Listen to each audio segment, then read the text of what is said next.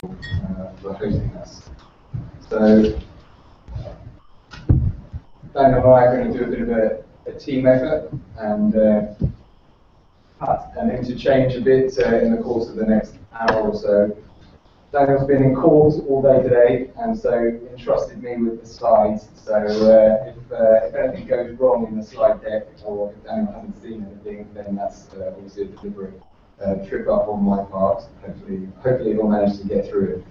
Just a bit about me, by way of background, and hopefully to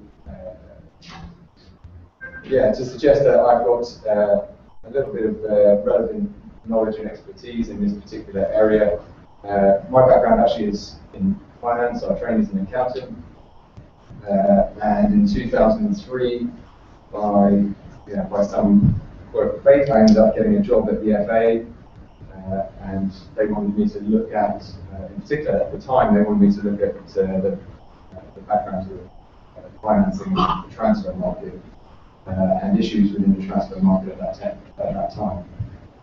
My job, I was there at the FA for 6 years, and my role developed into becoming head of financial regulation, which meant overseeing not only the transfer market and players agents, but also the financial side, English club football, and ended up with me on representing English football on the UEFA licensing committee.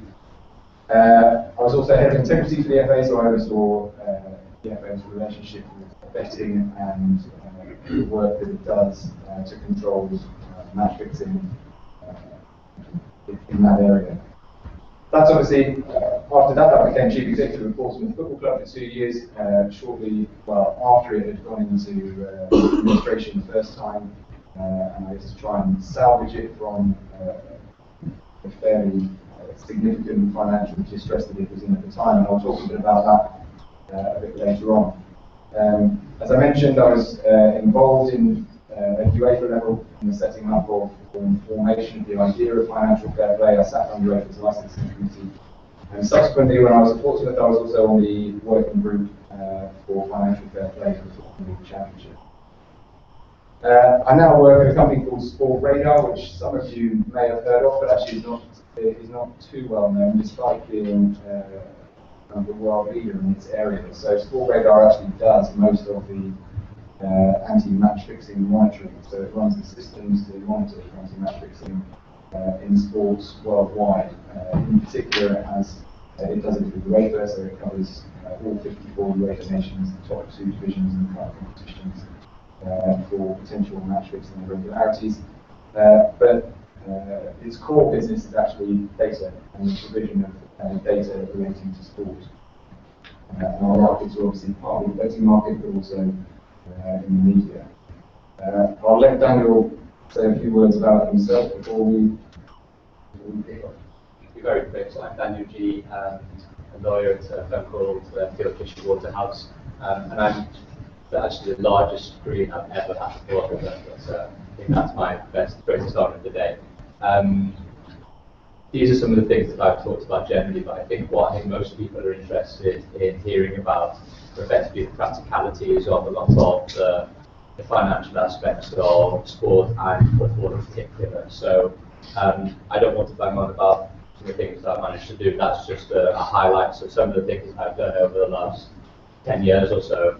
But really, I think the important thing is I'm as interested as you guys to listen to David talk about some of his practical experiences. I can then set the scene for what FFP relates to in terms of the Premier League and the Football League, less about UEFA, and then David will be able to sum up some of the lessons learned and structural issues that I think are probably of value going forward. So I'm back over to David.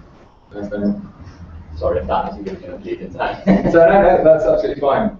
So yeah, I guess my starting point was where did FFP come from? So I think I was first approached about the idea of financial fair play in 2008 by UEFA, and they were thinking about ways in which they could stem some of the financial problems across European football.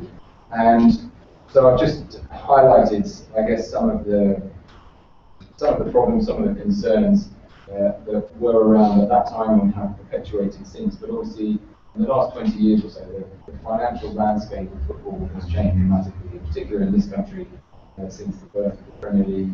And you see there, although it's not specified, but that 170 million is the old football, the first division of the Football League in 1991. And obviously those have gone up by, as I say, more than 14 times in the intervening period. But despite that growth in revenue, and the growth in revenue has been pan-European, there have been persistent and chronic financial problems experienced across the European landscape. Not just in the UK, although some countries have experienced worse problems than others, or some countries have coped better than others. And I'll speak, I'll speak a little bit later on about what they do in Germany, and actually how the German model has stemmed some of those financial problems. Just a few specific issues. Clubs and players are not meeting their financial obligations, and in 2012, or in fact between 2010 and 2012, FIFPro, which is the international association union for football players, did a very significant study into the payment of players in particular, and found that actually 41% of players across Eastern Europe were being paid late. And some of the statistics in that report are pretty alarming. I certainly recommend having a look at it if you have an interest in that area. But also, one of the other issues, not just in relation to players, was inter-club debt, so clubs just not paying each other. And that obviously causes a potential problem, because if one club goes under, it can have a domino effect. And in this country, we have the football creditor rule, which hopefully is something that many of you are aware of, but effectively protects clubs' debt, inter-club debts. So if you're owed money by another club, whatever happens, that club has to pay even if they go into insolvency. That doesn't exist in other countries, and so the issue of inter-club debt was high on the agenda for the UEFA in terms of protecting the position. As I mentioned there, over 90 club insolvencies in the UK since 1992. It's not a record that we should be in any way proud of, particularly given the enormous commercial and financial success that we've generated in English football. The fact that that has not in any way stemmed financial problems across the Premier League, in particular below the top level, is a source for concern. And one of the other things that I think was uppermost in people's minds back then, and probably still to a certain extent now, is the issue that clubs are being funded by external sources as well. And that potentially, first of all, that's potentially not sustainable if you have a football club that simply cannot run by and of itself. But it also exposes that club to risks in the external market, wherever that funding is coming from. And again, we'll touch on that a bit later on. One of the other things that has been very well documented is obviously increasing levels of debt. So, on the back of all of that, in 2008-2009, UEFA got a group of people together. I was one of them, to think about ways in which some of these problems could be alleviated. And a couple of early questions that were, I guess, floated in those meetings were around, well, could a simple salary cap have done the job, rather than the pretty bureaucratic structure that has gone into financial fair play. And Daniel will go into some of the detail, and in fact some of the ways in which the structure of financial fair play differs at European level, Premier League level, Football League level, and even within the Football League, between the Championship and Leagues 1 and 2.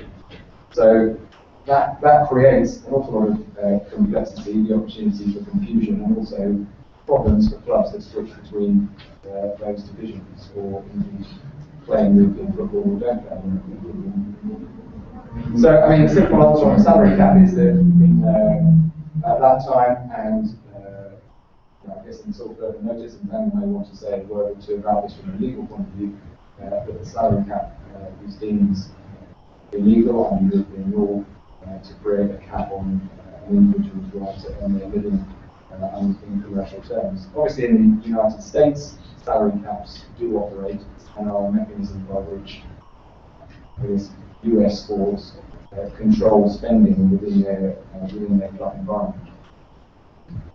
One other question, which just by way of background, and I know it's not our intention to focus on the European aspects today, but I think it is a relevant question as to why European level intervention was considered or required. Actually, UEFA, I guess in most people's minds now, UEFA has become a regulator, and they're well known for what they do on financial fair play and in other areas. They're quite active in match fixing, for example. But actually, prior to financial fair play, they didn't do an awful lot of regulating. They were primarily a competition organiser, and they organised Champions League and Europa League as they are now, and European Championships every 4 years. And so actually it's financial fair play has meant that what we're seeing a shift in the role of UEFA as a governing body as opposed to a confederation and competition organiser. But why is that relevant? Well, the reality is that clubs competing in European competition are ultimately competing against one another, despite the different financial backgrounds of their domestic leagues. So, if you put a potential regulation to Manchester United, they will be concerned that if that regulation doesn't also apply to Real Madrid or FC Porto or Bayern Munich, they may be less concerned next year, by the way, but we won't go into that. But they would be concerned, for the time being, let's say they'll be concerned about the fact that other clubs in other territories and other countries would not be subject to the same rules. And a lot of you will have also heard and know about the fact that, for example, television rights are sold differently in different countries. So in Spain, television rights are sold by clubs individually, which means that actually 60% of the revenue from TV broadcasting in Spain goes to the top two clubs, Madrid and Barcelona, with regards to share that amongst everyone else, whereas in the UK or in the English league, it's shared much more evenly. So for those reasons, European level intervention was seen as critical. It was also seen, I think, as an opportunity for UEFA to change gears in terms of the way it operated as an organisation. So these are actually the official lines in terms of what the objectives of UEFA's financial fair play was from the outset. To improve the economic and financial capability of its clubs, to place the necessary importance on the protection of creditors. That was what I was speaking about a moment ago, and about protecting debts between clubs in particular. To introduce more discipline and rationality to club football finances.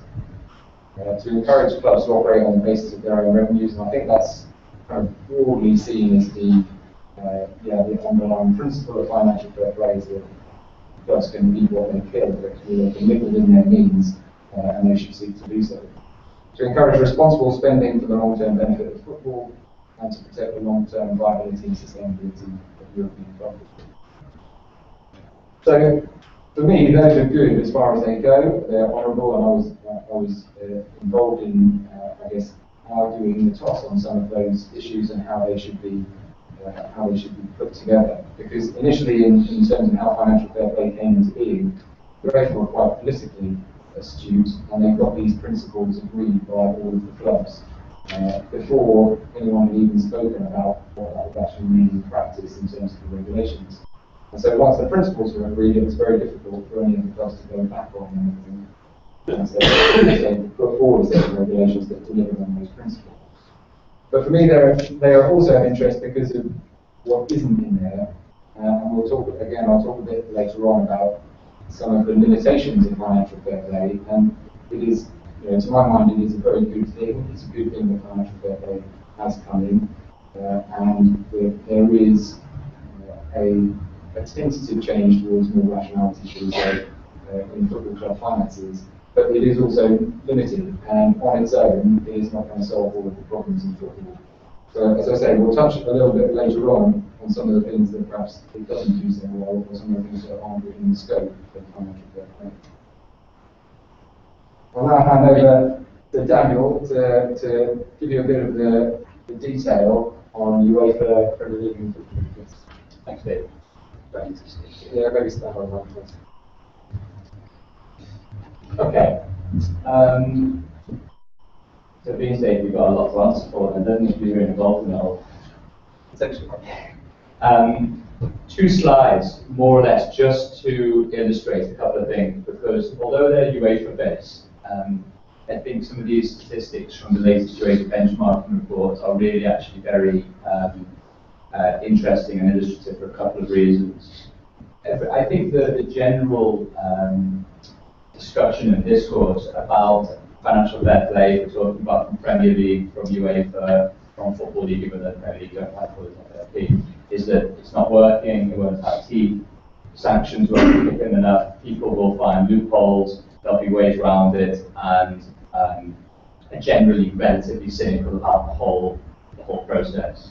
And the first thing that I always say to people when that cynicism comes across from first instance is to say, well, have you seen the latest UEFA benchmarking report? Because I think it says a number of really interesting things that show actually that from a UEFA level, at least initially, that FFP, break even, paying creditors, is actually working.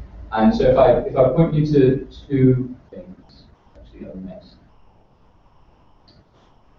And these I think are two of the most interesting stats in European football at the moment.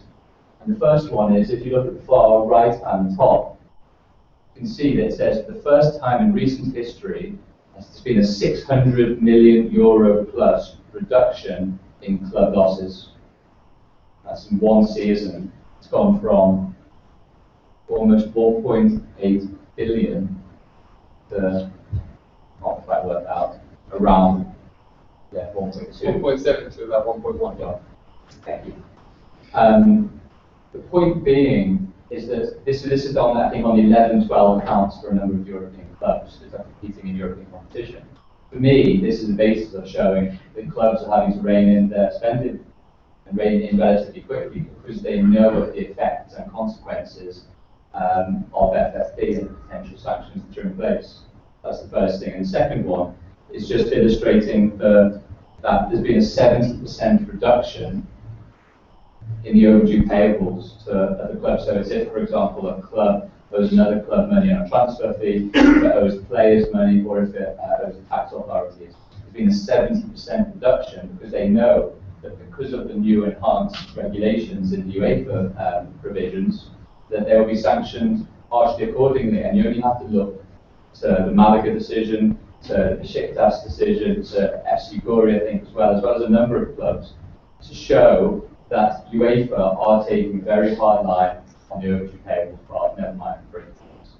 So, my first message. Sorry, no, I was only going to say, I think the overdue payables is a really critical aspect. It's critical also because it's possibly the easiest to judge. It's the most black and white, and so clubs have already found that it's one of the hardest to get around. And I think Daniel will go on to talk about some of the areas where perhaps it's a bit grey, but actually overdue payables in black and white. You've either paid somebody or you haven't. You've either negotiated different payment terms or you haven't. And as Daniel's already referred to, most of the clubs that have been kicked out of or prevented from accessing European competition in the last 2 to 3 years have had that decision on the back of the overdue payables rule. And it is clearly having some material effect on the ground, which is good to see. And I think the interesting thing is that you can distinguish between the two types of sanctions, regardless of UEFA or anything else, is it is very much black and white with the overdue payables. If you do not pay your debts to clubs or the taxman by a certain date, you are extremely likely to be expelled from competition. That's more or less the point, I think, really. Like some clubs are being expelled from competition for very minor debt breaches. Debt in terms of debt tables and other club breaches. Whereas we'll talk about a second for financial fair play and break even, there may be proportions of if you are a certain million euros or pounds over what's acceptable, whether that will actually mean expulsion or whether that will mean something slightly different. There's quite a good little story. I think this is right from Greece last season. In the Greek league, they have a playoff at the end of the season for the last position to get access to the Europa League. And so the two clubs, I think I'm right in saying the two clubs in that playoff were Panathinaikos and a club called Yannick. And so they had a playoff, and Panathinaikos won the playoff. And then in any event, both clubs were disbarred competed in European competition despite the fact that they had a player to see who could get access to the UEFA. So it is. I mean, it's fair to say that UEFA are absolutely acting on this area, and this is having a material effect. Very much so. And anyone that thinks that UEFA won't be sanctioning clubs in the next few months for break-even reaches, I think is very much mistaken. But I know that Gambias was very much keen on discussing maybe the domestic side of things. But I'll touch on more or less. This is just very much a snapshot of everything FFP, cost control related for a Premier League or a Championship club. And very briefly, the UEFA perspective is this: that clubs for this season, let's just take this season, competing in the Champions League or Europa League for this season, will have had to have submitted their 11 and 12, 13 accounts to the club financial control body, which is an arm of separate independent arm of UEFA, which then investigates into all of the accounting practices effectively. And for those 2 accounting periods, a club can only make a loss of 45 million euros, which isn't a significant amount of money. There are a range of exempted costs, so for example, infrastructure, youth development, training ground, community schemes, all of the costs that are associated with that type of investment are excluded costs, so they can come out of the 45 million euro amount. But still, 45 million euros at least for the last 2 accounting periods, which then changed into 3 accounting periods going forward, isn't a significant amount of money, and will potentially cause a lot of problems for breaking even. And when we say breaking even, we don't quite mean break even now. We mean breaking even in the sense of not reaching 45 million euro committed loss. So that's UEFA. If I go in chronological order, then the Football League effectively came next. And you may have seen there's quite a lot of controversy at the moment about the Football League regulations that's potentially being challenged by a number of the Championship clubs themselves, possibly because they think they may breach the committed losses that are set out here. They're set out in a bit more detail on other tables a bit further on, but that's just more for your reference that I'm sure you can download from somewhere afterwards. Effectively, what Football League rules mean are that the Football League demands the previous year's worth of accounts of a Championship club in order to adhere to the rules, and that effectively means now that first decisions of the Football League for FFP-related matters will come down in January 2015, so relatively soon will be the first decisions. They will be based on this season, this accounting season, the 13-14 season. So clubs are currently in their first compliance accounting period, even though they only have to submit the accounts at the end of this year. And in order to comply, they effectively can only make a committed loss of up to £8 million in this accounting season. Although part of that can be just a normal loss, and part of it has to be equity contributions from effectively the owner to be able to subsidise those losses. And if the owner doesn't make those equity contributions, then those losses that are committed decrease accordingly. So I won't talk about that, I've got that time. But then talk about Premier League then quickly as well. The Premier League were effectively last to the party in setting out their type of financial cost control regulations. They don't call it FFP, presumably because they think it's good to know the financial fair play. It's called financial fair play. I presume some people don't think that there's that much fair play about it. It's not got, and Dave does talk about it afterwards, it's not to do with competitive balance in a way, to ensure that clubs are living within their means effectively. And the Premier League, what the Premier League has effectively done, which is interesting because it's different from what UEFA and what Football League has done and said, is that Premier League club over a 3-year period, so a longer period than Football League and a similar period to UEFA, have said that clubs can make £105 million worth of loss.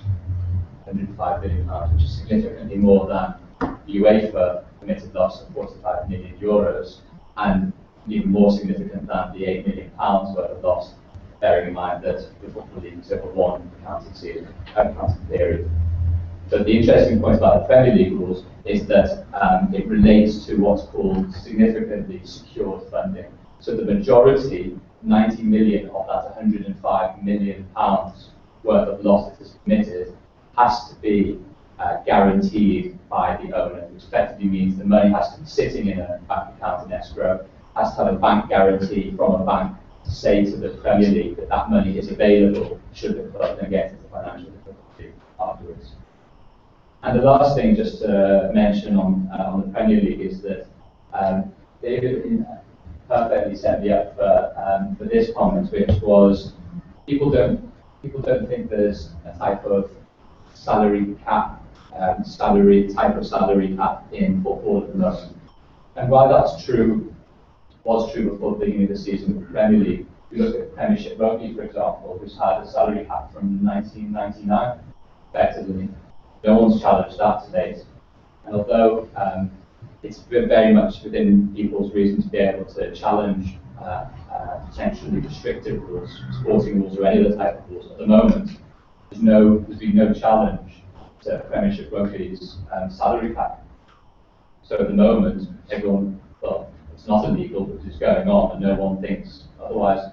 But the point about what I was getting back to was the Premier League now, out of any leagues, Football League or the Premier League, has effectively, I believe, implemented a soft salary cap. And not lots of people, I think, realise that within what's happened in the Premier League rules for this season. And that salary cap is effectively based on last season's wage costs.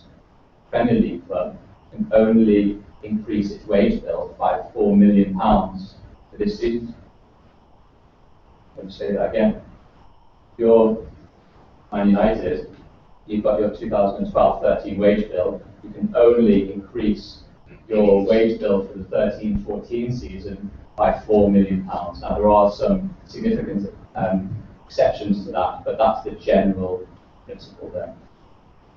And then lastly, on sanctions, the thing I would just mention is for the Premier League and UEFA, everything's on the table effectively, barring probably relegation. I can't imagine a Premier League tribunal or arbitration committee effectively relegating a club, but there's no doubt that it could come in directly through points deductions, etc.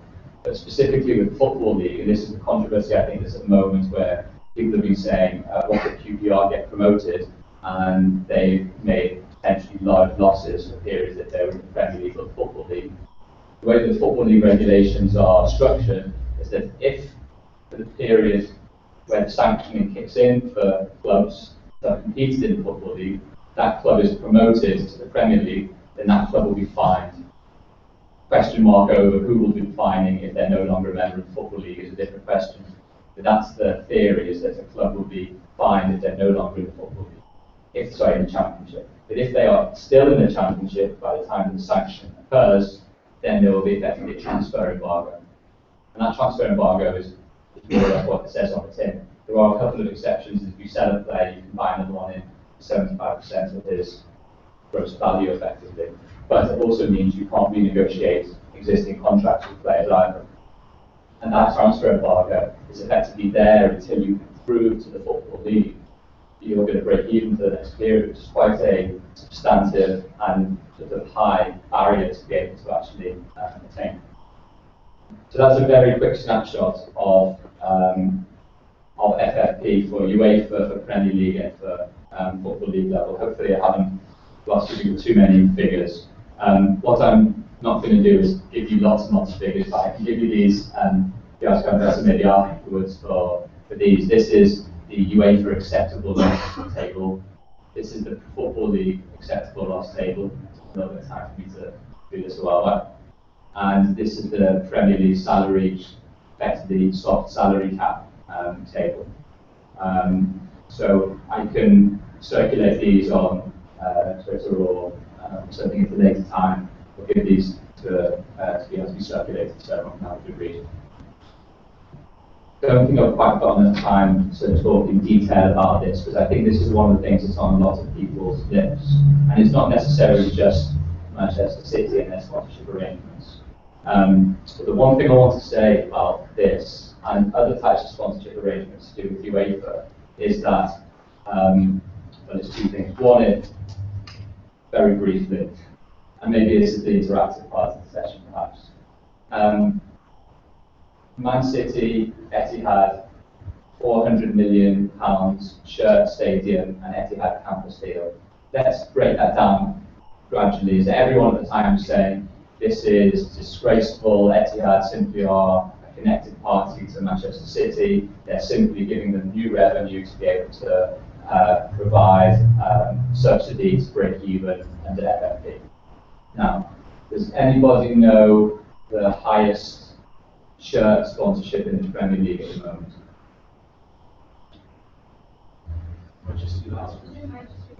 What do you think it is?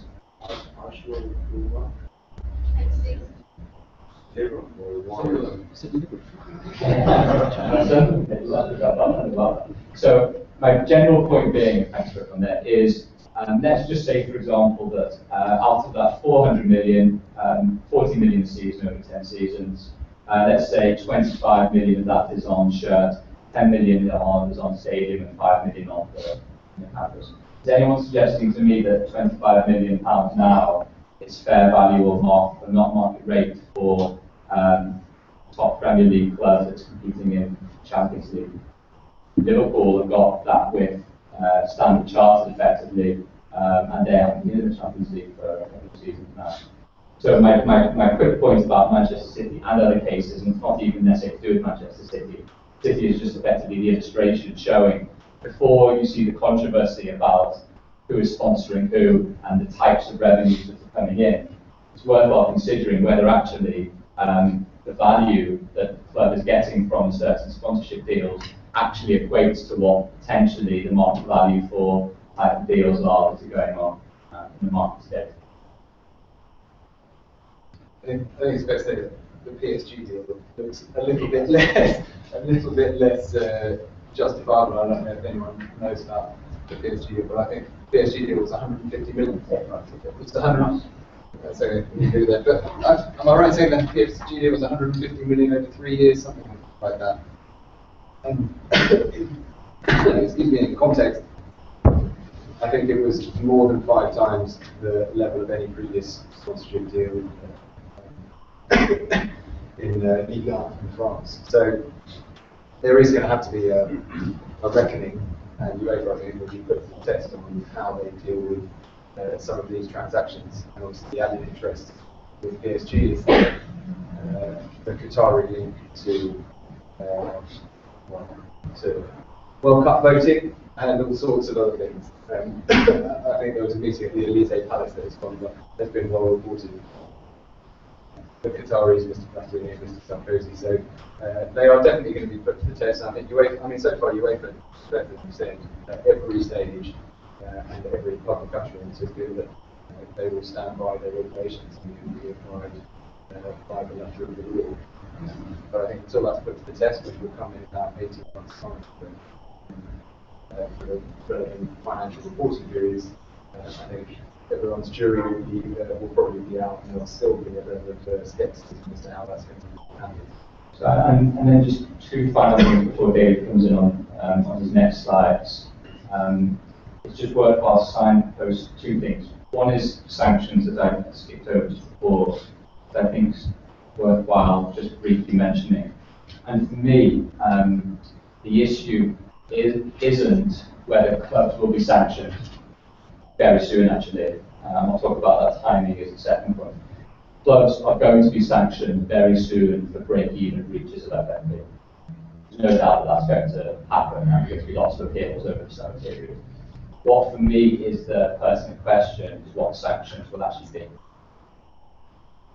Simply because we talk about what the sanctions are from UEFA, at least as a perspective, is it ranges from expulsion, docking points, fines, refusals to applications for registrations effectively, or refusal of rather withholding prize money or limiting the players to be registered for competition. So I think the point there is, and this is just a rhetorical question, if a club is €1 million outside of the €45 million allowable limit, Does that mean they're going to be expelled?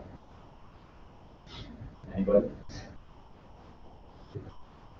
Does anyone think that if you're €5 outside of the acceptable amount, you should be expelled from UEFA competition? Because some people would say yes, so few nods. Some people say, you know what, if you're over, then you're over. But the point that I think needs to be stressed is it will be very much down to a proportionality, from a legal perspective, from a proportionality angle, which is, does the breach fit the punishment, or does the punishment rather fit the breach?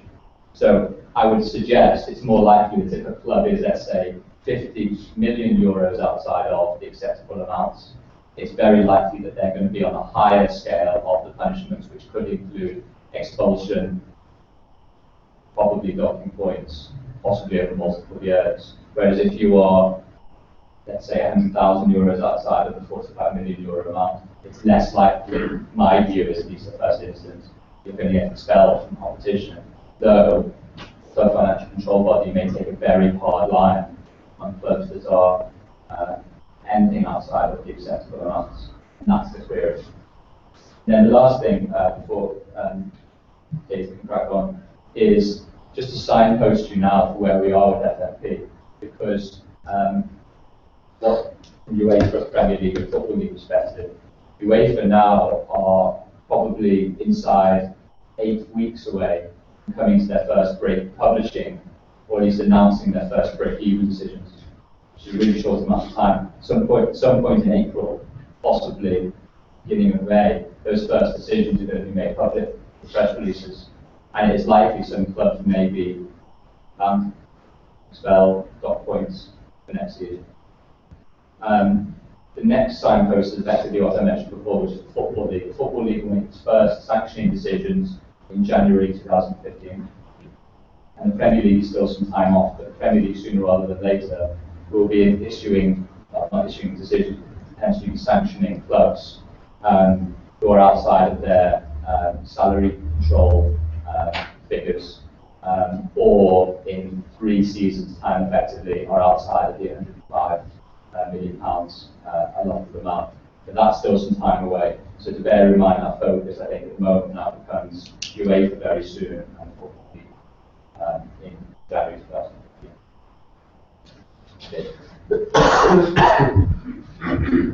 Thanks, Daniel. So, yeah, I'm going to say a little bit about what FFP doesn't do. But I think before I do that, I just wanted to say a few words about, I guess, the different approaches that have been adopted and that Daniel has referred to. As Daniel said, the order of things was that UEFA brought in FFP first, then the Football League actually did so. The UEFA regulations effectively impacted the Premier League clubs because if they were competing or wanting to compete in European competition, they had to comply with those rules anyway. So in some ways, the Premier League was sucked in by the UEFA FFP rules. The Football League came next, and the Premier League didn't introduce their own bespoke set of rules for the Premier League until relatively recently, until last year, in fact. And I only mention it because I think it highlights the kind of the different principles that the Premier League has considered when putting in its own regulations. And it also highlights the first point on this slide, which is dealing with competitive balance. So UEFA, from the very outset, said that whatever FFP does in relation to financial discipline, it is not going to seek to address issues around competitive balance. So basically, we want our clubs to be financially stable. If that actually means that there is less competition between clubs, we don't mind. Now, back in 2010, when I was involved in the process with UEFA and the UEFA Licensing Committee, this was probably the biggest issue as we as the English football raised with UEFA and the way in which they were going about it. Because we could see already, I think it was referenced in one of Daniel's slides, we could see already that one of the impacts that this can have or could have is that it effectively cements the status quo financially. So if you're a big club already, FFP comes in, you're limited in what you can spend. The club below you are limited in what they can spend to catch up with you. And so you have a fairly well cemented position financially in terms of keeping your identity status. Having said that, actually, one of the things that isn't much commented on is the fact that actually, if under FFP you're a top club and you fall down somehow, it's actually potentially more difficult for you to get back up. So there are still some significant risks built in. But effectively, what the Football League did is, when I was on the working group for the Football League, what we did was say, well, okay, here's the UEFA model, that's top down, that's going to apply pretty broadly to the Premier League. Premier League are already in some way covered by the UEFA model, and therefore it makes sense for us to adopt something that is broadly similar. And so, broadly speaking, the Football League model mirrors the UEFA model in terms of the principles. Obviously, the numbers are different because the scale of clubs and club finances are different. However, the Premier League has adopted a different approach. As Daniel said, they've called it something different. But really, that goes back to that initial misgiving about competitive issues. And not necessarily only about competitive balance, but also about wanting to promote the opportunity for clubs to, chase the dream in some respect. So what they've done, as Daniel referred to, is implement regulations which still give a significant margin of appreciation for clubs to over-invest beyond what they can afford based on their revenues. Those numbers Daniel flashed up, 105 million over 3 seasons, which is still a pretty significant sum of money. But what they have done, which I think is really significant, and I'll mention it again on a future slide, is they've controlled, or they've sought to control, where that money comes from and how that money is protected, so that money can't just leave the club in potential financial gain. So there's a reference there, or as referenced by Daniel on the previous slide, there is this concept of secure funding. So owners who want to fund in up to 105 million additional cash have to do it in a secured way. They basically have to be on the books for that money. And I'll refer to that in the light of my own experiences at Portsmouth at the moment. So what does it not do? It doesn't deal with competitive balance at the moment, and nor does it ever sought to. I think that's a big issue. We've got a really competitive top end of the Premier League this season, which I think everyone rightly is saying is a very good thing. But in reality, there are still 14 clubs in the Premier League who start the season without any realistic prospect of winning. In Germany, you could say there are 19 out of the 20 clubs who start the season without any realistic prospect of winning the Bundesliga, despite the fact that the German club finances are incredibly healthy, and in fact, none of the German clubs are loss-making because of the financial regulations that they've got in place, and they precursed financial fair play measures. The Football League doesn't have the only guarantees that we mentioned a moment ago, which I think is a significant gap in their regulations. I hope it's something that they will look at, a gap that they will look at plugging.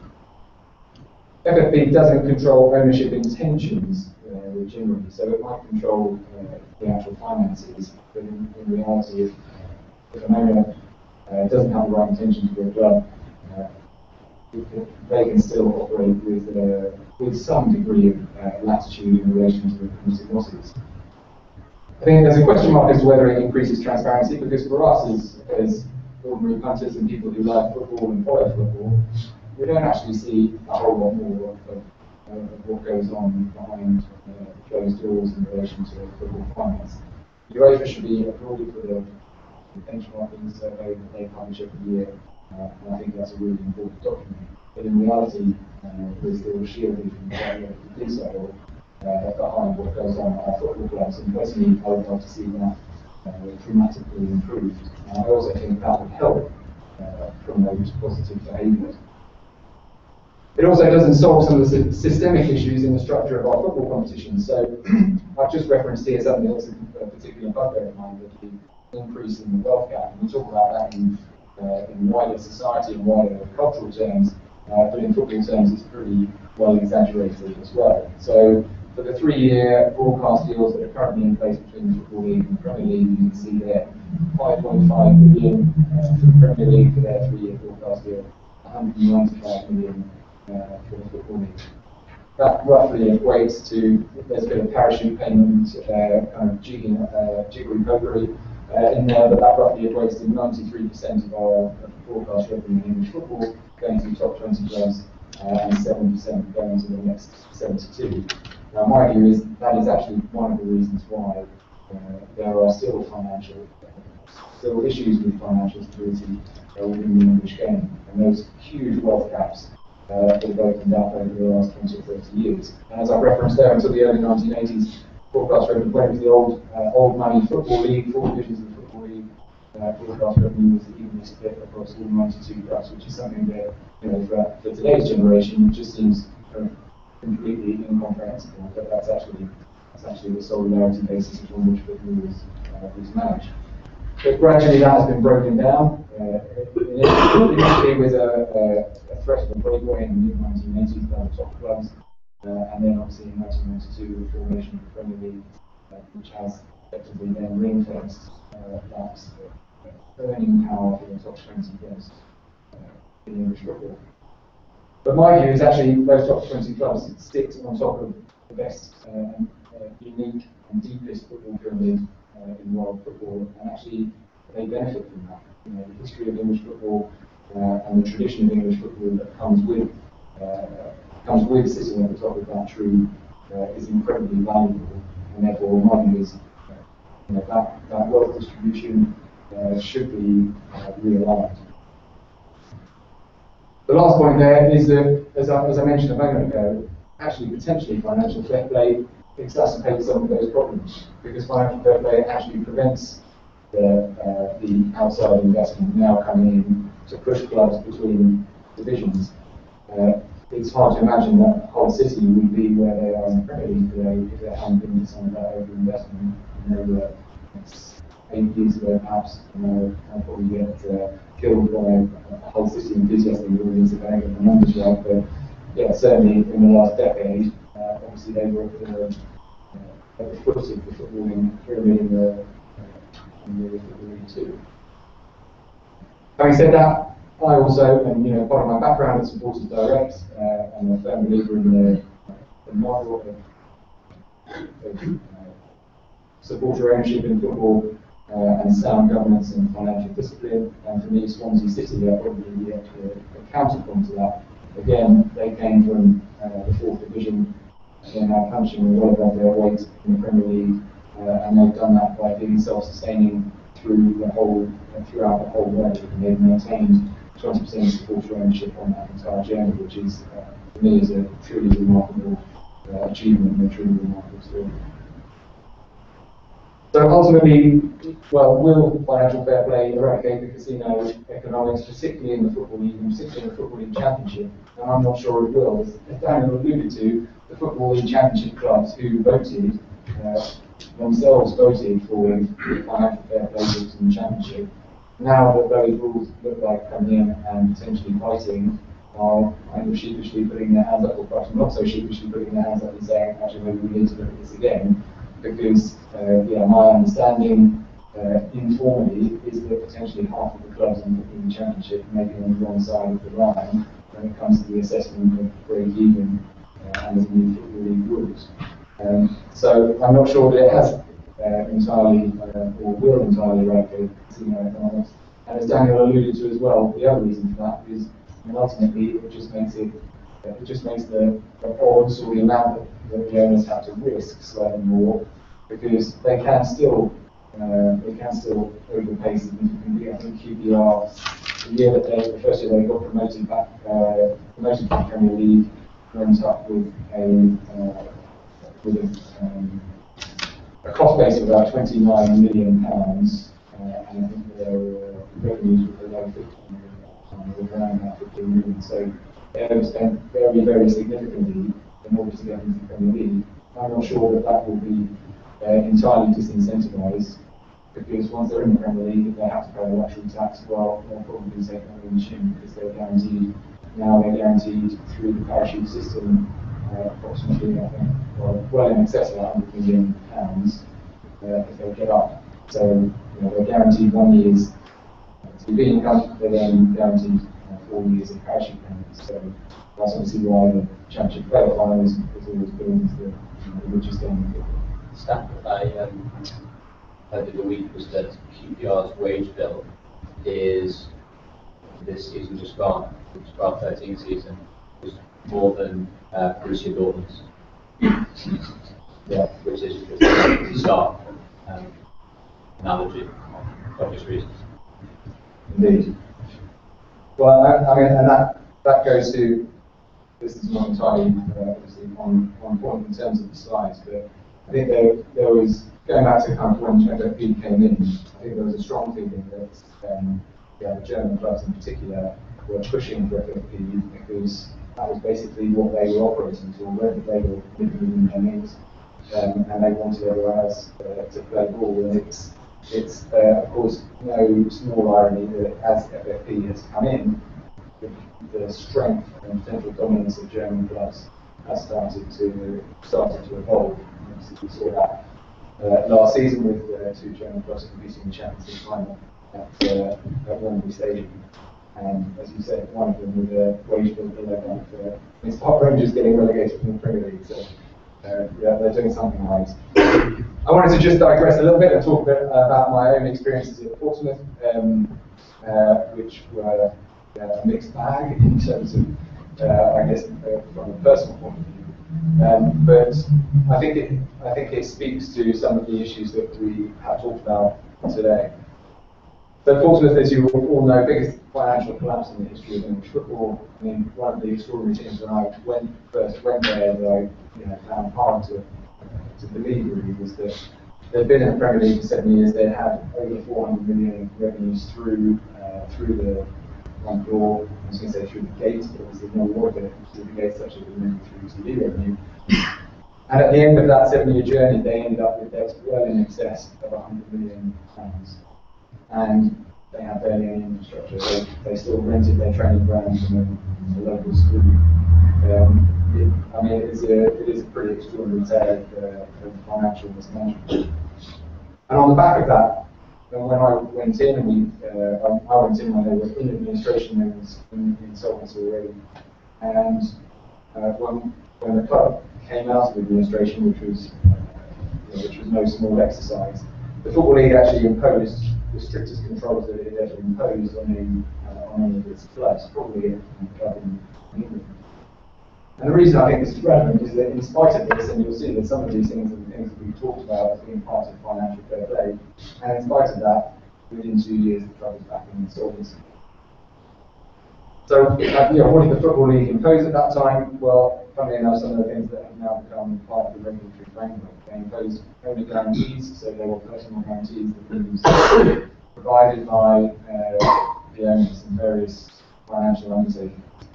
The club was basically, for the whole time I was there, the club was more or less under a transfer embargo. It was not necessarily a formal embargo. It wasn't that we were prevented from trading, although there were times when we were completely prevented from trading. But every single deal that the club did at that time had to be signed off. I mean, every deal goes through the league and the FA, but every deal had to be signed off financially by the league in terms of it fitting within the budget for the club that had been set for a 3-year period that they required. So they required 3 years of budgeting. We had to provide monthly financial reports to the league, so the league literally monitored everything we did on a monthly basis, made sure we were on track with our finances, and obviously they approved those budgets before we set off. And when new ownership came in, they went through the same process and approved and started with our budgets. And there was more or less a complete prohibition on any additional debt. So we didn't have an overdraft. The owner actually was required by the league to provide them with an overdraft facility because there were obviously peaks and troughs in cash bonds. But basically the club was prohibited from taking on any debt, so it had to live within its means for the modest overdraft facility was to be provided by the owner. And on the back of that, in 18 months, the wage bill was reduced by more than 60%. It was actually significantly more than 60%, depending on what the starting point is, because by the time the club went into administration, it had shed so much with significant wages. It's hard to say exactly where the benchmark would be. And actually, something that has never been really reported, because actually the club's accounts were never published because it ended up going back into the service. But it got within 800 grand of breaking even from its profit and loss account. So you think, actually, well, maybe that's not so bad. But as mentioned there, it still suffered further significant financial distress. And this, I guess, is kind of where I end up on this, which is whilst clubs are dependent on external financing, they adopt significant risk. And we just jump ahead a slide and I'll come back to the other one. But as I say there, as long as clubs have that reliance on external funding, they're exposed to risks that are just outside their direct control.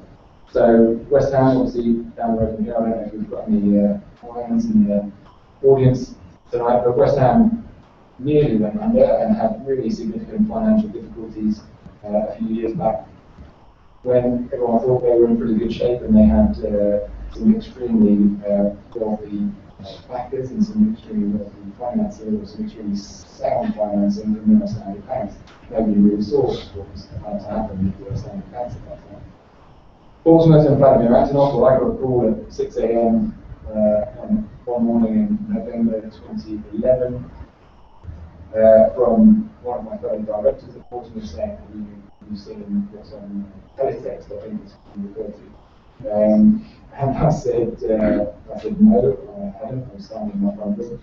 And he said, you might want to turn it on. And so I went on and discovered that Vladimir Antonov, who was the majority owner, like 90+% owner of the club, had a European arrest warrant issued and was having his assets seized.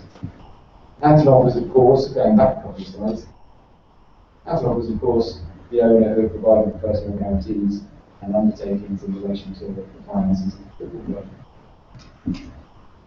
And then, another example, which is not really about necessarily so much about financial excess, but Nottingham Forest obviously suffered and potentially could have again suffered an administration event or an insolvency event on the back of the unexpected death of their financial advisors. The hedge fund manager invested a really significant amount into the club, I think that's 60 million in 5 years. And then unexpectedly died, and his family were not that interested in maintaining the club and continuing to fund the club, because it was a lot better for him, but not necessarily for his whole family. So my point is actually, there are just circumstances outside of the club's control, and when the club is not living within its means, it is basically at risk from any number of external factors that could be its undoing. So I go back now. So, having said all of that, as Daniel said, there are some positive signs that we're seeing, particularly at European level, and hopefully we'll see some of those percolate down at domestic level. But there are still problems, and I've just quoted a few of the relevant stats over the last 12 months or so in relation to the domestic market. So last summer, BDO did a football survey of finance directors across the football league, across the professional football clubs in England, so Premiership and Football League, and across the Premier League in Scotland. They found that 65% of respondents were still dependent on owner financing, and that number was 94% in the Championship, which is obviously pretty staggering. And only 29% of respondents expected to make any profit whatsoever. And in fact, only 3 clubs in the Championship made a profit from the 11-12 season, which was obviously the season that was reported last year in 13. So we're hopeful that to see the numbers for 12-13. Aggregate losses in the Championship, so this probably goes against the trend at European level that we saw earlier. Aggregate losses in the Championship for 11-12 were £147 million, which is obviously a staggering amount of money, especially when you go back there and see that the Football League's deal for 3 years for its TV rights is £195 million. And I mean, for me, this is obviously one of the most frightening stats. But the championship wage to turnover ratio averaged 89%. This was last year's Deloitte Football Finance report. Averaged 89%, but 9 clubs of the 24 had a ratio of over 100%. And that just goes back to the casino point. You know, these guys are rolling the dice on the chance of getting the riches of the Premier League. But obviously every year, only 3 of those clubs get to land on the right number, and the other 21 don't, and potentially suffer financial consequences. And the net debt in the championship is now actually maybe through the $1 billion mark. It was certainly pushing the $1 billion last year. So financial fair play is absolutely vital in that context. But as I said, it has to be part of a wider package of measures. It's not going to solve the problems on its own. So here I've just again referenced some of the things that perhaps we've touched on already. I've talked about the first bullet point, the second bullet point. The Premier League regulations seeking to deal with one of these issues through this secure funding mechanism, which for me is probably the most significant aspect of what the Premier League has done. Actually, it's gone relatively unimportant. Most of the noise about what the Premier League has done has been either that it's late or that it's so reliant on $105 million of losses. But actually, what they're doing is saying, if you are going to make losses, it's got to be pretty bulletproof, and you've got to sign up for 3 years of funding at a particular level. I understand that one of the mechanisms that they can use to do that is actually to say you've got to put that money in escrow. So if your 3-year business plan is to lose £35 million a year, you might have to stump up $90 million and put it in an account. So the Premier League know that even if something goes wrong in your other external businesses, you've committed that money, and that money can be given for the club's purposes. And there, as I said, so FFP may be part of the solution, but it needs to be accompanied by measures to enhance competitiveness. I've referenced there the US model, which is obviously a lot more socialist, or one of the better word, in terms of the way it manages its sporting competitions. So the distribution of resources within US sports is done pretty much on an entirely even-handed basis. They can do that more easily, of course, because they don't have things like relegation and promotion. But we do need to think about ways in which we can enhance the competitiveness of our football competitions, not just in England, but in Europe as well, particularly if FFP, as we expect, pushes some of that competitiveness in the right direction. More rigorous controls over ownership, as I touched on, a lot of the issues here do stem from ownership issues. I mentioned the German model earlier. The German model, I don't know if everyone is aware of it, but the German model, in terms of ownership, is actually that all the clubs, more or less all the clubs in the German Bundesliga, have to be majority owned by the supporters.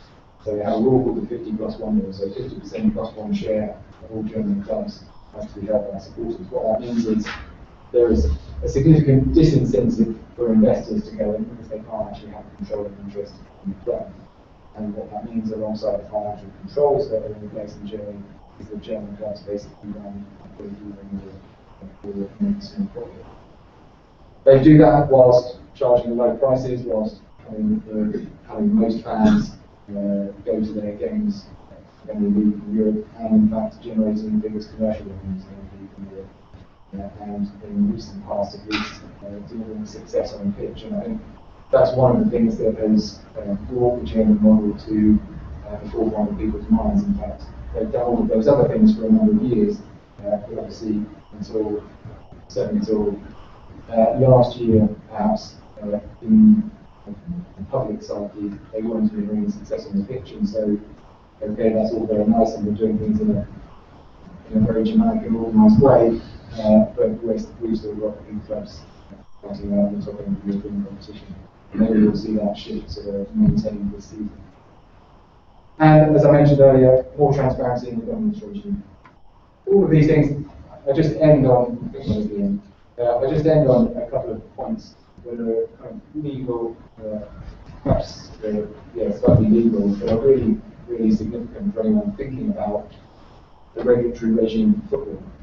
Football has a private regulatory environment, so there isn't any statutory basis for changing the rules in football. Governments can't do it. It's a private environment, and so the competition organisers and governing bodies, so the FA and the leagues in this country, make those rules. And they have voting structures, which means that the people who are being regulated, the clubs, are able to vote on whether or not those regulations are brought in and take force. So all of these controls that we've talked about may be very nice in practice, but actually in reality and in political reality of the way football works and the voting reality of the way football works can be incredibly difficult to build in. And that's why the things that I've talked about, that were being talked about in Europe in 2008 and 2009, have taken 5 years essentially to actually come to fruition.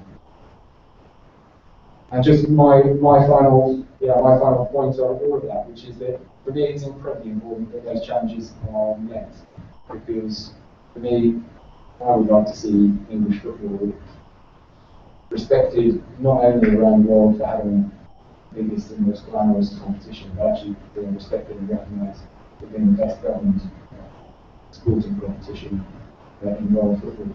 And I think we're quite a long way away from holding that place. But I'd like to think of some of the things that we talked about tonight are put in place over the coming years. We might get closer to it. Thanks very much. Anything else to add?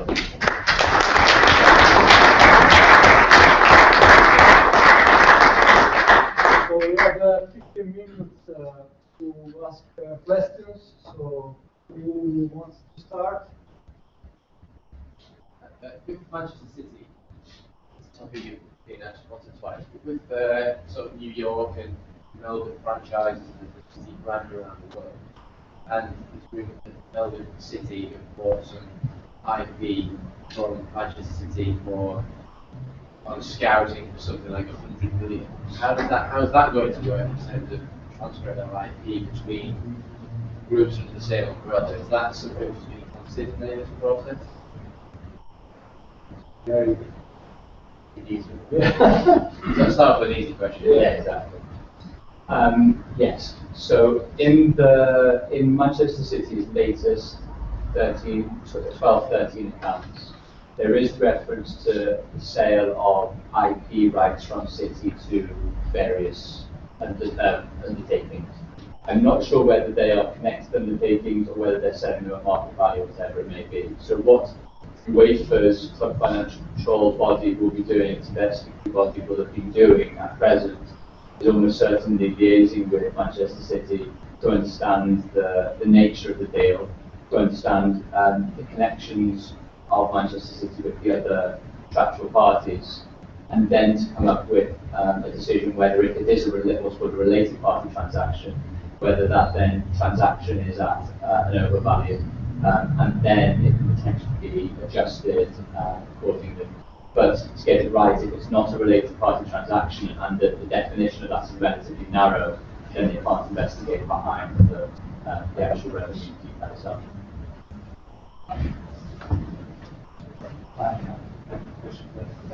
You mentioned that in private regulatory environments, clubs vote decisions. And as we all know, there are some, at best, unsavoury characters running clubs, at worst, traffic criminals. What do you think can be done so that it's not just some perhaps restricted people who are voting on what the rules should be? That's a big question. And the answer is it's not straightforward. I mean, obviously, over the last 2 years, there has been a very significant investigation and inquiry done by government select committee into football governance in this country. And they've made a series of quite critical recommendations. And actually, if anyone who has an interest in football governance, I would strongly recommend that you dig out the select committee reports on football governance, the PCS select committee. They reported in 2011, they came back in 2012 and followed up as reports. And yeah, I'd strongly recommend reading it, because actually I think they made about 90 recommendations. And I don't think in my 10 years plus of being in football that I've seen a better kind of summary the things that are wrong with the football infrastructure in this country and some of the solutions to it. So, successive ministers, sports ministers, have basically held the sort of Damocles over the football authorities to say, if you don't sort your shop out, we will step in and we, the government, will come in and legislate. But to date, that threat has been reasonably high. And I think now that we're in the election cycle that we're in, I can't see that coming to pass between now and 2015. But I do hope, whether it's whichever government or coalition takes over in 2015, that they pick up that. They pick up that role, because I think it is incredibly important for government to hold to account and to make sure that they're running the national sport and to support it. But all number of people who care passionately about it in this country, but it is run properly. And I obviously feel strongly, having been chief executive of Supporters Direct, and for me, Supporters Direct is one of the very few organisations that tries to do that in a semi-private capacity. So it doesn't have the powers of government, but it tries to maintain a level of focus and awareness of some of those issues and hold the football bodies to account. So the answer is, it's incredibly difficult. But the other point, and so the counterpoint to that is, obviously government intentions are one option. But in reality, as a private regulator, you do want people you're regulating to ultimately, at least in the majority, to agree with what you're trying to do. Because if you don't, you end up potentially just promoting some sort of anti-avoidance or avoidance. And I experienced that when I was trying to bring in new regulations for the management of agents in this country. And if you don't take enough people with you, then you'll just try and circumvent those regulations and actually anything like moving the bar or making real progress. So I think it's a very difficult balance, but I do, as I said, I think it's really important that the government continues to hold particular bodies to account, not just with these guys doing that. Hey, just a quick question. Both you actually. I was wondering how real do you think the risk is to the police financial fair play regulations, given like Richard Tudor coming out recently and saying what he said, and also, as you mentioned, the possible legal cases from clubs like UEL and Leicester with regards to. I was wondering But you want me to say that? So, how real is the risk? Yeah, so how real would you guys feel the risk is of there may be some legal challenge? Yeah, challenge, or if they have to reform the fair play regulation. Yeah. I know Daniel probably wants me to take that because he's stirring up legal challenges. Obviously, one of the reasons he comes to speak is to make sure that people are aware of where to go when all of these disputes arise. my law firm's website. Yeah, exactly. I even gave you the branding. But no, in reality, I think the risk is real, because when there is significant financial gain or loss at stake, people will take that. People will take that very seriously, and if they think they've got the opportunity to litigate and have a fight about it, and that might mitigate some of their potential financial harm to them, then they will do so. And that goes back to the question asked down here about regulating through consensus. And the difficulty that those clubs have is obviously that those rules have been brought in and voted for by a majority of the clubs in the championship, and the processes and the democratic processes for bringing those rules in has obviously been followed. And so it is, in that sense, it's quite hard to say, well, we don't like it, unless you can get another majority of clubs to turn the clock back and say, actually, we want to move the goalposts. Now that it looks like it might really affect us, we want to move the goalposts. But I would say, given the numbers that are at stake, and particularly in relation to the luxury tax that we didn't really spend a lot of time. And obviously, if clubs are successful in going back up, they're going to be a major financial penalty. Then I can well foresee that some of the owners who fancy a fight will try and fight to protect them. Ik lees het ook. Dus het is. They lot of money if they go up. Yeah, I mean Leicester have overspent, spent beyond their means significantly. Since they changed ownership, which was 4 years ago now, 2011. I mean, it's not a coincidence that some of those clubs are at the top end of the championship, given the You said obviously before about what financial fair play doesn't do in terms of competitive plans. Do you see there being a review into the parachute payment plan in terms of how much subsidy they get? Because I mean, I know like with Brighton and Hove Albion that they're very against parachute payments because they believe that on the model that they're doing it the right way, whereas other clubs have an advantage over them. Do you see that happening as well? Well, the difficulty is that the parachute payments are set by the Premier League, and so in reality it's kind of self-giving for failure. So the clubs in the Premier League vote on the parachute payments, and so they vote on the basis, well, if that happens to us, we want the best possible soft landing. And the Football League, to a certain extent, just has to live with it. And I think that that came out last summer when there was. Obviously, because of the change in the Premier League TV deal, the change to the parachute payments became significant. Because a massive increase in the Premier League TV deal actually meant that the parachute payments gave an even bigger advantage the clubs going down. I mean, there are a number of issues wrapped up in that. One of them being, bizarrely, despite that enormous financial advantage, parachute payment clubs are generally not very successful at going back up, and that's one of the difficulties that the league has in arguing that point, that this distorts our competition. Well, I'm not sure it does. And if you go back to the slide that I showed about the revenue gaps between the Premier League and Championship, well, bridging that gap is one of the things that obviously makes people want to roll the dice. And again, if you go back 30 years, the gap between club number 20 in the Premier and club number 21 and might have been that big, but now it's obviously like this.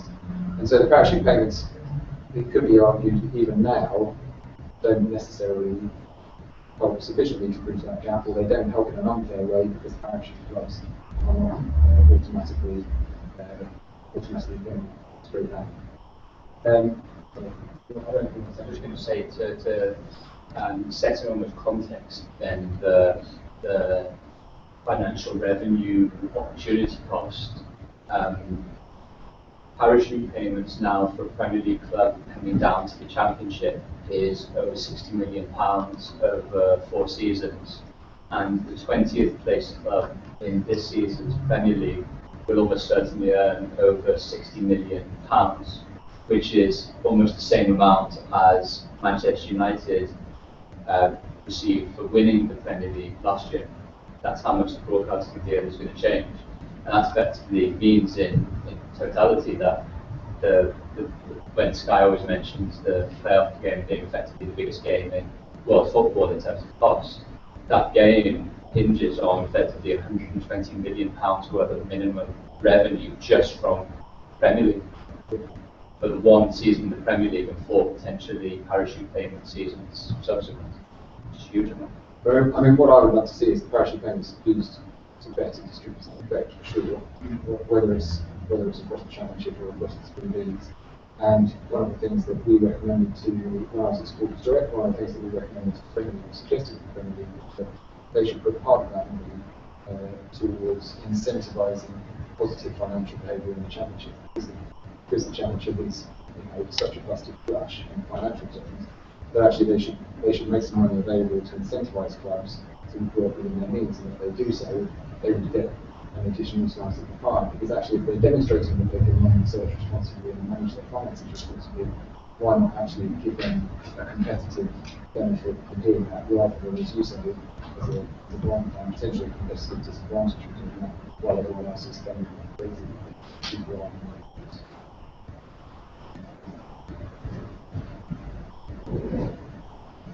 Yeah, okay. When you're at Portsmouth, when you had to do a budget cutting, factoring out the transfer fund, what areas of business did you actually have to restrict on your budget?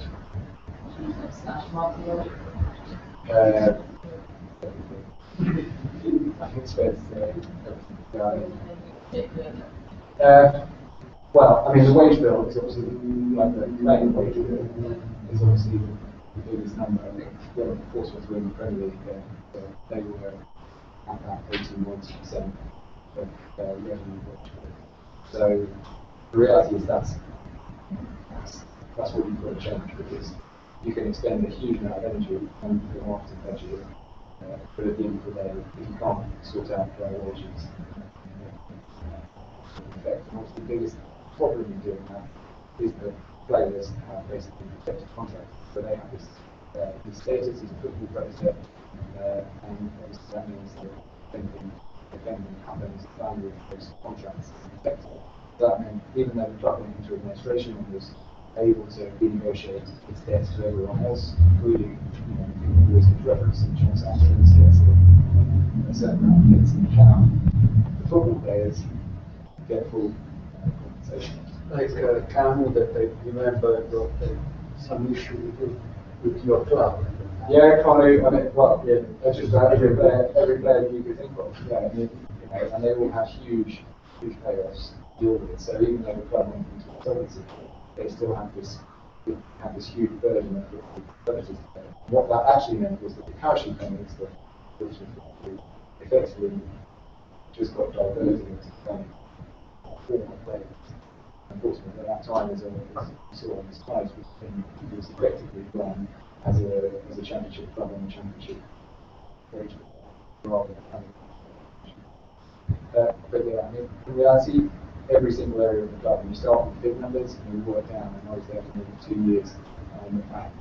I didn't stop from turning over stones that could potentially lead to crossover into ways in which the club could save money, but actually, obviously, as time goes on, the numbers get smaller, and you just have to sort of come to the top down. Obviously, you mentioned Germany, but I was wondering, looking at other European territories like France, Spain, or obviously bringing ownerships to the revenues. Okay, so, well, obviously they all are subject to UEFA regulations anyway, so they all have a version of UEFA, which will impact their leagues to an extent. So France has had for a number of years a system, I guess a not dissimilar system, and it's had a thing called the CFCP, the Club Financial Control Plan, which again is, it kind of mirrors, I don't know if you know about this, it kind of mirrors the structures for UEFA. Club Financial Control is an independent body. The clubs have to report to it each year on an ongoing basis. Various elements, not only P&L, but then their equity, their net equity position. So there are similar structures. Spain, I don't know. I don't think there is anything there in Spain. But for example, in Holland, they again have a very similar system. The Dutch have a system probably most similar to the UEFA model in Germany.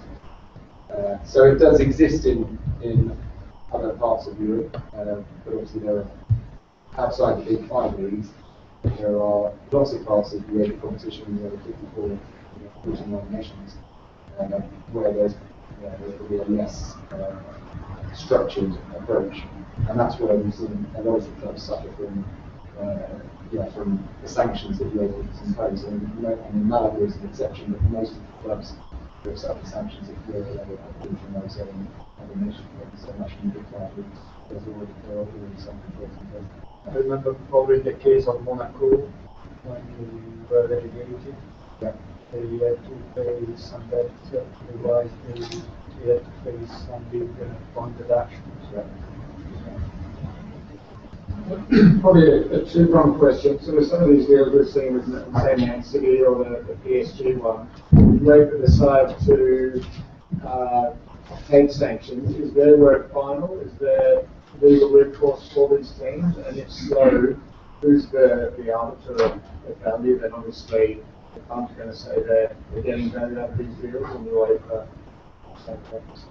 In the end, there is recourse to the Court of Arbitration in Sport. That's where that appeal will effectively be in the summer. And they will, I think, effectively have to engage significant accountancy resource, I think, because they will have the ability to relook at the decision by the financial control body as to the appropriate sanction if that's what's appealed, and or the classification of certain deals and what values. So in the summer, relatively soon, we'll see those first cases being appealed. Perhaps we'll have to come up with decisions relatively quickly in advance of the new Champions League and Europa League season. And that's where the interesting decision will lie, because all of those decisions and the rationale are made public. So you will have really detailed, interesting analysis that anyone will be able to see of specific instances of where UEFA for financial control body comes to an initial decision and then passes either going to agree, disagree, or change the sanction accordingly. And as Daniel said, I mean, a lot of that they will have to engage probably quite significant financial resource, but of course that's, you know, assessing the fair value of transactions is actually a very normal thing for accountants to do when they're giving a professional view on fairness, the truth and fairness of accounts. So that's a normal process, but obviously in this context there are some pretty high stakes. And so yeah, I think it's fair to say lawyers and accountants around the football space will potentially do quite well. Last question.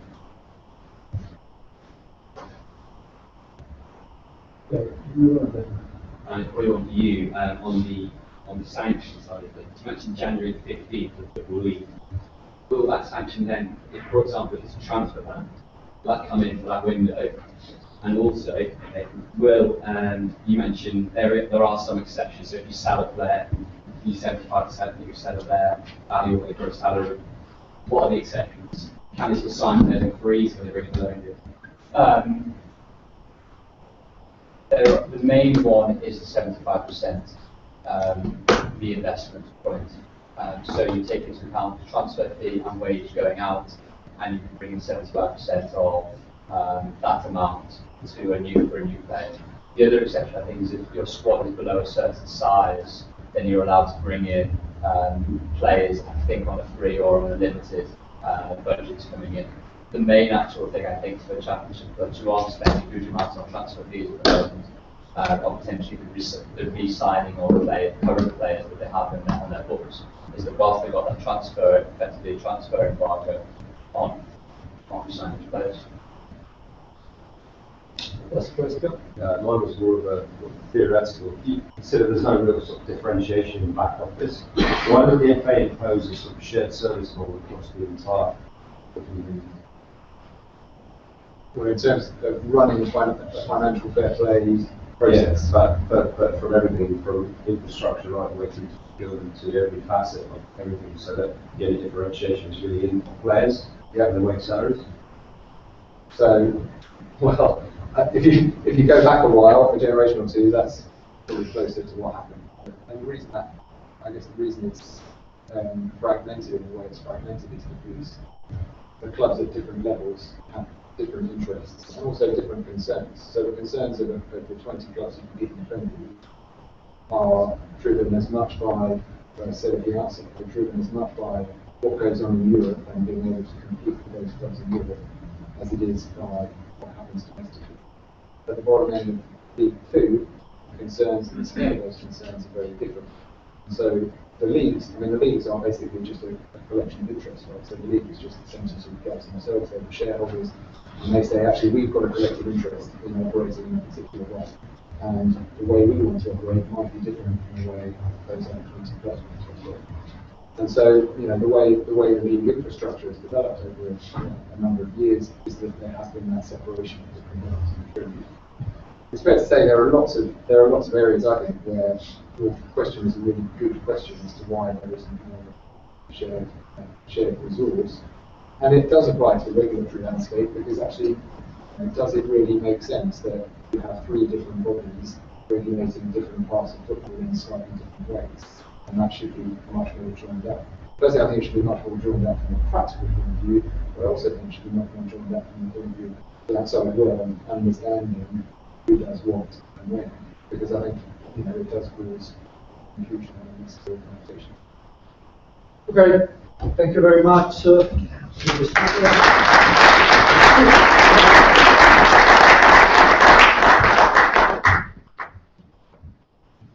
you.